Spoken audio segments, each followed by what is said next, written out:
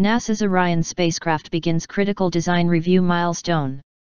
NASA's Orion program kicked off its critical design review at the agency's Johnson Space Center in Houston the week of August 3, a major program milestone that will ensure the spacecraft's design is ready for its deep space missions atop NASA's Space Launch System (SLS) rocket. Orion, which successfully flew about 3,600 miles into space last year during an uncrewed flight test, is being developed to send astronauts to new destinations in the solar system, including an asteroid and on toward Mars. During its next mission, Orion will venture to a distant lunar orbit beyond the far side of the Moon. Our team across the country has been working incredibly hard to develop a spacecraft capable of expanding humanity's frontier in the solar system, said Mark Geyer, Orion Program Manager.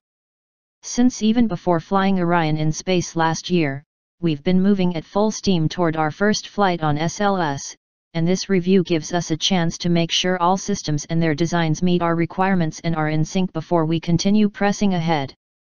The review is a months-long process where engineers delve into the details of the spacecraft's systems and subsystems to evaluate their maturity and involves thousands of documents. The milestone is a rallying point for those with technical stakes in successfully building and flying future Orion missions to ensure all elements are in sync before moving ahead with full-scale fabrication, assembly, integration, and testing. It will include an evaluation of common aspects of the spacecraft for exploration mission M1 and the spacecraft for M2, the first Orion mission with astronauts, such as the spacecraft's structures, pyrotechnics, launch abort system, guidance, navigation, and control and software, among many other elements.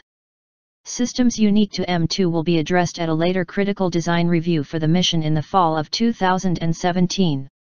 Not only will Orion technical experts take a close look at the spacecraft, but engineers working on SLS, which recently completed its own critical design review, the ground systems needed for launch and other elements needed to execute successful missions, such as mission operations and safety and mission assurance, will be on hand during the review to provide insight. We're working through our critical design review now so that we can balance evaluating individual components with the hardware manufacturing needs we have to start our assembly and integration activities, said Geyer. The Orion program's critical design review is targeted for completion in late October.